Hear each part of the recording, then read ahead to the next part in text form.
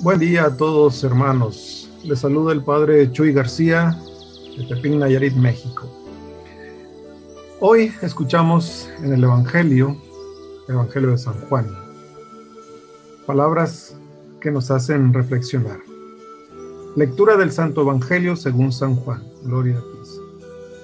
En aquel tiempo, Pedro, volviéndose, vio que lo seguía el discípulo a quien Jesús tanto amaba, el mismo que en la cena se había apoyado en su pecho y le había preguntado: Señor, ¿quién es el que te va a entregar? Al verlo, Pedro dice a Jesús: Señor, ¿y este qué? Jesús le contesta: si quiero que se quede hasta que yo venga, ¿a ti qué? Tú sígueme. Entonces empezó a correr entre los hermanos el rumor de que ese discípulo no moriría. Pero no le dijo Jesús que no moriría, sino: si quiero que se quede hasta que yo venga, ¿a ti qué? Este es el discípulo que da testimonio de todo esto y lo ha escrito, y nosotros sabemos que su testimonio es verdadero. Muchas otras cosas hizo Jesús. Si se escribieran una por una, pienso que los libros no cabrían ni en todo el mundo.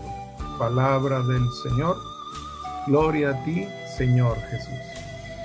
El día de hoy, 22 de Mayo, celebramos también la memoria, fiesta de Santa Rita de Gracia, patrona de los imposibles.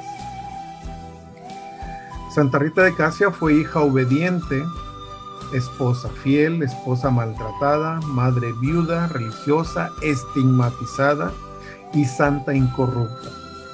Santa Rita experimentó todo, pero llegó a la santidad porque en su corazón reinaba Jesucristo.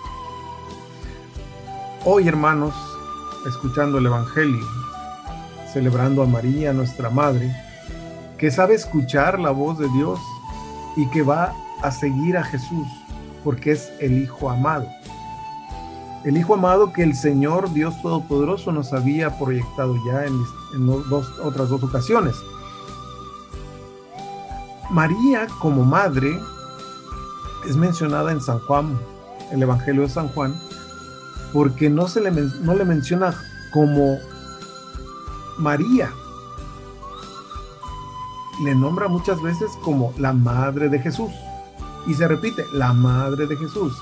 San Juan hace hincapié en la madre de Jesús. El discípulo amado que escuchamos en el Evangelio, que se posó en el regazo de Jesús y estaba atemorizado, estaba pensando ¿quién es el que te va a entregar, Señor? ¿Quién es el que está aquí? Jesús no se preocupaba de eso. Jesús, nuestro Señor, nos mostró su amor misericordioso en este pasaje del Evangelio, insistente. No te interese otra cosa, Pedro, no te interese otra cosa de que lo que pueda suceder a los demás. Ten en cuenta la salvación, ten en cuenta el premio merecido a aquella persona que se esfuerza, que se anima. María, nuestra Madre, nos enseña a escuchar a Jesús. María es la primer discípulo de Jesús y lo sigue.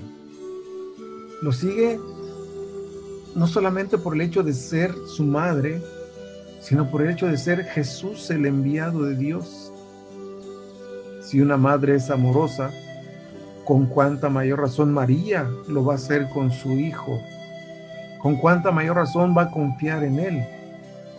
María sabe escuchar la voz del Señor y lo va a seguir y va a dar testimonio de él y va a afrontar el dolor y la pena y va a afrontar cualquier situación porque es su hijo, porque es el Hijo de Dios.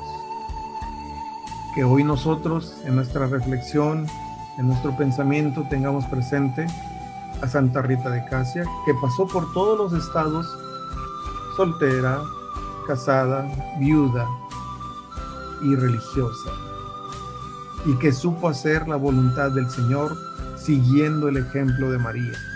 María que escucha, María que ama, que escuchando la voz del Señor lo va a seguir. Que nosotros, hermanos, también estemos tan dispuestos a no fijarnos en las nimiedades, a no fijarnos en las simplezas. Es tan grande, tan valorada, debe ser para nosotros la promesa de Jesús de la salvación, que nada ni nadie nos la podrá quitar. Que María sea nuestro ejemplo, que María sea nuestra madre, y que igual que ella, también nosotros podamos seguir a Jesús. Que Dios los bendiga. En nombre del Padre, del Hijo y del Espíritu Santo. Amén.